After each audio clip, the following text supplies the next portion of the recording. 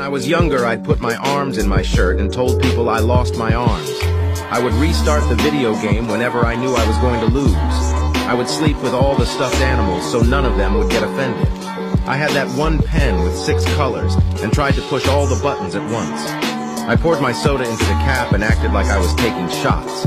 I would wait behind a door to scare someone, but soon leave because they were taking too long or I had to pee. I would fake being asleep so my dad would carry me to bed. I used to think that the moon followed my car. I would watch those 2 drops of rain roll down the window and pretend it was a race. I used to swallow fruit seeds and get scared to death that a tree was going to grow in my tummy. Remember when we were kids and couldn't wait to grow up? What were we thinking?